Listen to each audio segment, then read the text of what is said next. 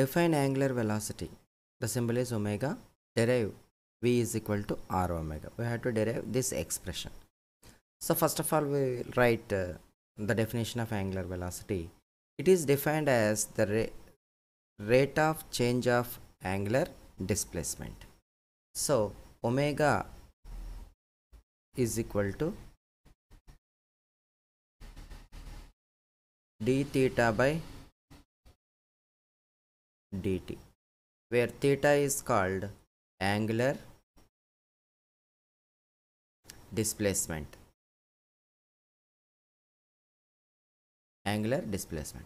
Similarly, the linear velocity v is equal to ds by dt, the rate of change of linear displacement. This is equation number 1. This is equation number 2. Now we have to derive the relation between linear velocity and angular velocity. Let a particle be displaced by ds in time interval of dt on the circumference of circle of radius r through an angle d theta. Let us suppose this is a circle.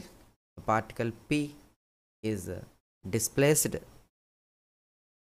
ds along the circumference of circle within time interval of dt.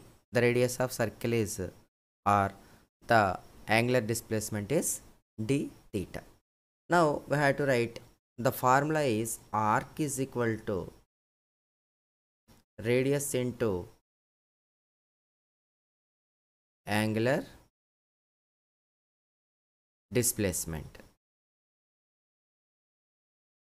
So here arc is ds is equal to radius means r, angular displacement is d theta.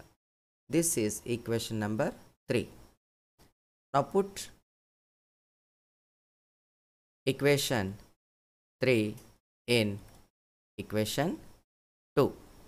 We get v is equal to ds means r d theta, r d theta by dt.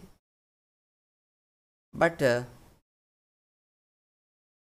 from equation 1, d theta by dt is equal to omega. So replace this d theta by dt by omega. So v is equal to r omega. Hence the equation was proved.